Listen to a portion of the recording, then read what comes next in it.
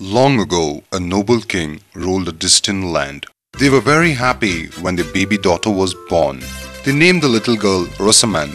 We will have a grand celebration in our kingdom. We will invite everyone in the kingdom. Now, there were 13 fairies altogether in the land, but the king invited only 12 fairies. They forgot about the 13th. On the day of the feast, all the fairies gathered around and each made a magic wish.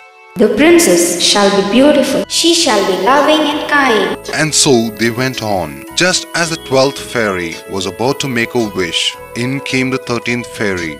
You have insulted me, so you shall suffer. Here is my gift for your beautiful child. When the princess turns 16 years old, she will prick her finger on a spindle and she will die. Whole kingdom became sad. Oh, my poor baby. I cannot change all of the wicked fairies' powerful magic. The princess will prick a finger, but she will not die. She will fall asleep until a prince with true love will find her.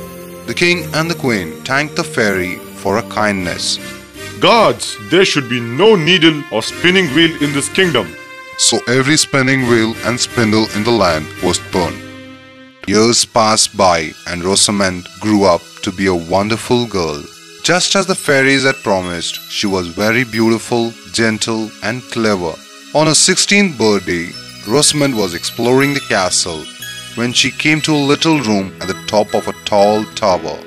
And in that room was an old woman sitting by a spinning wheel. What are you doing? I am spinning, my child. Would you like to try?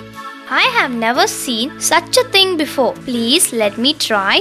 As soon as she touched the spindle, the sharp point pricked her finger and she fell asleep. The old woman was actually the wicked fairy, Modra. Her edge of wild roses grew up around the castle. 100 years passed by. One day, Prince Evan from the neighboring land. He wanted to see what was there in the tower, so he lifted his sword to cut away the edge. But as soon as the sword touched the branch, a path opened up in front of him. He entered the castle and found that people were sleeping. At last, he entered a little room at the end of a tall tower and saw the sleeping princess. What a beauty! I have never seen anyone so beautiful. He bent down and kissed her cheek. Then the spell was broken and Rosamond opened her eyes.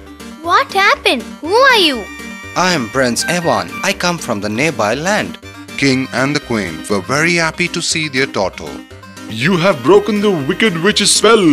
And the king went on to narrate the old story to the prince. And only a prince with true love could break the spell. My dear Rosamond, you have found the true love. Rosamond and Evan got married soon after. All the fairies came to bless the young couple. There was again another grand feast in the kingdom.